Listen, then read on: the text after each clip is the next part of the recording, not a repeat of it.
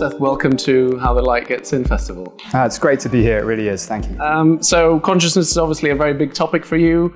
What first got you interested in it?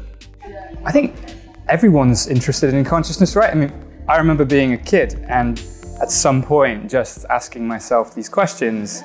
Who am I? What happens? Where was I before I was born? What happens after I die? Rapidly lead to questions about why am I having experiences? Maybe this is a bit further than some people go. But it's a big question, and it's the kind of thing you talk about in pub with your friends, and it's always been a strong interest to me. How do we define consciousness when we talk about it in this context? What is consciousness? It's a very good question. It's actually very hard to come up with a consensus definition that everybody's going to agree on. But I don't think that's necessary at this stage. In science, definitions often evolve along with a greater understanding of a phenomenon.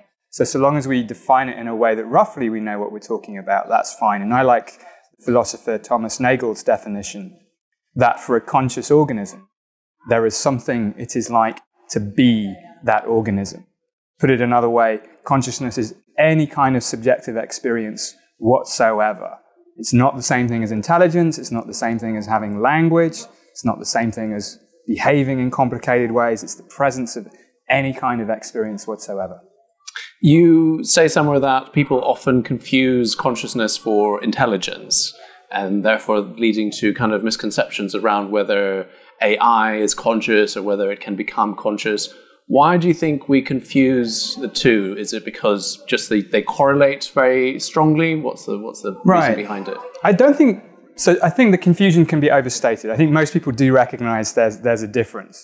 We can talk about consciousness in other animals that we might not ascribe human-level intelligence to. And of course, we think babies are actually very intelligent, manipulating people. But I think we do recognize there's a difference at some level. But at another level, I think we're tempted to overstate their dependency. So there are some theories of consciousness that associate it with having a brain that can reflect on its own activity in various ways. And of course, there is this idea that as artificial intelligence continues to accelerate and maybe crosses some threshold, that the lights come on and awareness happens. I don't think there's a good reason why that should be the case. But why do people think that? And I think this really traces to sort of anthropocentrism, this tendency humans have to put themselves at the center of everything and the top of every pyramid. We think we're intelligent and we know we're conscious, so we tend to associate the two together. You mentioned there something about the way we think about it is like the lights coming in and kind of certain awareness becoming apparent. And that sort of seems to be referencing a kind of concept of self-consciousness, as it were. How do the two concepts relate, consciousness and self-consciousness? Do they go together or are they separate? Consciousness and self are, at a very deep level, for me anyway, very, very intimately related. But at a different level, not related at all. And I want to make that distinction. I think it's important. Being a self is not one single thing. We have many aspects that together constitute our experience of being who we are. There's this very high-level aspect of self, that I am a person with a set of memories and a personal identity and a name and a set of social relations. That's a very species-specific, quite high-level aspect of selfhood. I don't think that is remotely coextensive with consciousness. You don't have to have that kind of self-consciousness to be conscious. But there are much more basic forms of self. The experience of just being a body, of being alive, of emotion and mood. And the argument that I make in the book, and that I've been thinking about for a few years now, is that aspect of selfhood. That might be really fundamental to all human consciousness. You've written an article for us at the II, which is on the self, and in which you argue that even though we usually think of the self as this kind of locus of perception, the point through which we perceive the world, in fact, it is just another kind of perception. The self is a perception. How do we make sense of this, of a perception without a perceiver, as it were? It's difficult to make sense of it in everyday life. So the idea here is that, indeed, the self is not the thing that does the perceiving. The self itself is a bunch of perceptions. It's an old idea. It goes back to Hume. It's very present in a lot of Eastern spiritual traditions as well. It seems like, at least to most of us most of the time, that the self is the recipient of information from the world, and it's the thing doing the perceiving. It's very hard to actually cash that out in terms of how things work in the brain. It leads you into this infinite regress. You're postulating some inner homunculus. Things don't really work that way at all. It's much more, I think, useful to think of the self as a perception that's constructed in a similar way to our perceptions of the outside world. Part of the experience of self is emotion and mood. And we can think of those as particular kinds of perceptions of the body that are underpinned by mechanisms that are very similar to those that underpin our experience of things out there in the world.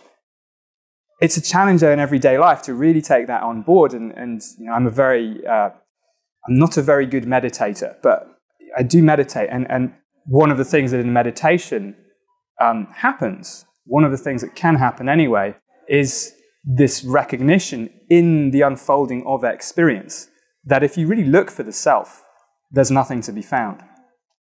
So going back to the Nagel definition of consciousness then, like what is it that's there that it is something to be like, that thing that's there, right? If the self is just the perception, what is the thing that it, you know, what is the underlying thing? Is there no underlying thing? Is there any underlying thing? Well, it depends, of course, like all these things. That there's always this tendency we have to think of ourselves, there must be some essence of me or of you that is in some sense different from the stuff we're made of, that might survive over time unchanged, that might perhaps even survive the death of the body. I just don't think that's a useful idea. It doesn't undermine the value of being a self at all. And the experience of being a self does change over time. It feels continuous. It's continuous in some ways, but in other ways, what it's like to be me right now is quite different from what it was like to be me a few years ago, or certainly 30 years ago. Yet, it's tempting to think there is still a stable, there's an essence of me that's just continuous across all that time. Maybe there are a few cells that are still there or whatever, but I don't think that's particularly relevant. No, I think there isn't any essence of me or you. There are just perceptions which unfold over time. So one of your lines is that consciousness is a kind of hallucination of the brain. And I was wondering whether you could tell us a little bit more about what you mean by that. Right. So I talk about conscious experience, and especially conscious perception, as a controlled hallucination. And the control is very important here, equally as important as the word hallucination. Because it can be often misunderstood as saying that nothing is real, everything we experience is made up. That's absolutely not what the claim is. There is an objective reality, at least I think there is. You can go ask a physicist. But the way this reality appears to us in our experience is always a construction. It's not that the world pours itself into our minds through the transparent windows of our senses. It's always an active construction. And so this is why there's a continuity between perception as it normally unfolds and something like hallucination. We understand hallucination to be an internally generated perception, and it is. But so is normal perception. The difference is that hallucination, as we typically understand it, is an internally generated perception that's lost its grip on the real world. Whereas normal perception is an internally generated construction that is very, very tightly geared to what's out there in the world.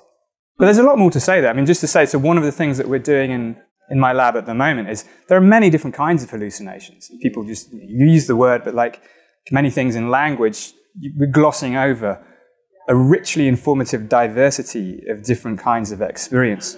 So one of the things that we're doing is now trying to build computational models of different kinds of hallucinations. For instance, psychedelic hallucinations involve things like ego dissolution, this back to our discussion about the self, that seems to dissolve a bit.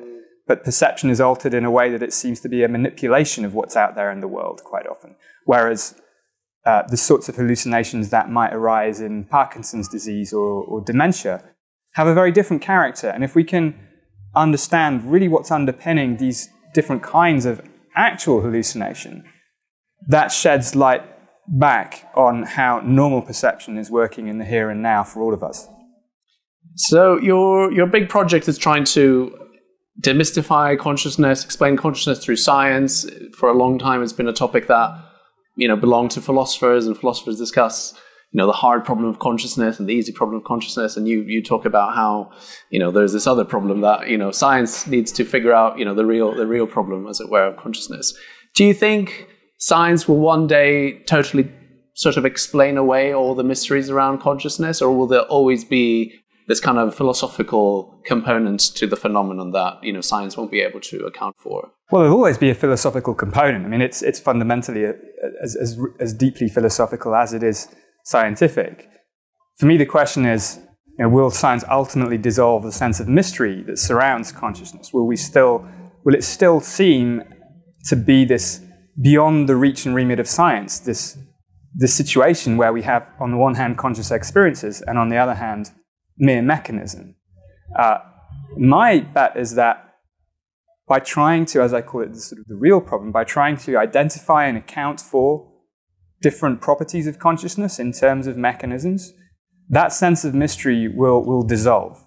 Whether it will dissolve entirely, I have to be honest, I don't know. But what else can we do? I think science is the best way, coupled with philosophy, not independently. I really don't think they should be put in opposition, and they aren't. And one of the joys of my career so far is this productive interaction of scientifically literate philosophers and philosophically literate scientists working together.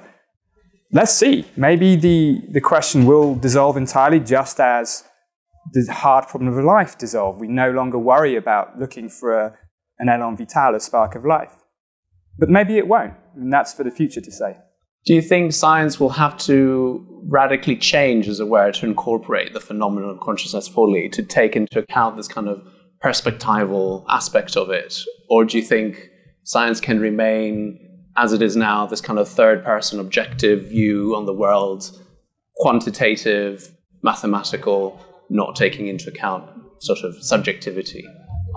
This is a very good question. It's a specific challenge for consciousness, that it is different. You can't put a conscious experience on the table and look at it in the same way that you can for other things in science. Now, this has led some philosophers and some neuroscientists and scientists to think that, well, that means that we can't do a science of consciousness, or that we can't do an exhaustive science of consciousness. It's true, the data are harder to get, but we can get data, and we can get descriptions of people's first-person experience. It's challenging, but we can. We can even infer something about it in non-human animals and in infants as well. So I don't think we need to massively change the structure and nature of science. It's not even clear to me how we would. But I do think there is a specific challenge here, and this is one of the reasons why I have to have a bit of humility about whether there will be any residual sense of mystery. But I think the larger reason why there might be is simply that we ourselves are conscious. We're trying to explain us.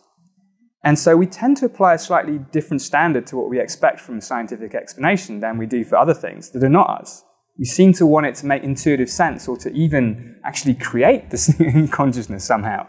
And that's just not going to happen. That's not what scientific explanations do. This mind-body problem goes all the way back to Descartes.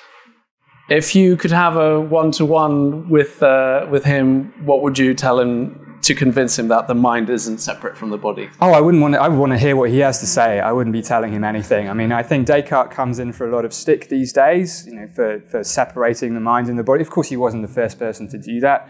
And more related to my own work, he also said that other animals were mere beast machines, that they were flesh and blood kind of automata that didn't have the rational conscious minds that imbued ethical and moral status.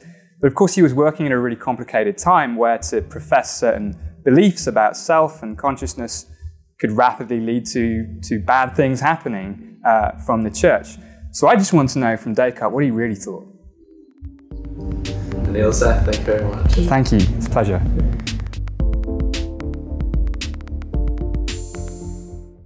For more debates, talks and interviews, subscribe today to the Institute of Art and Ideas at IAI TV.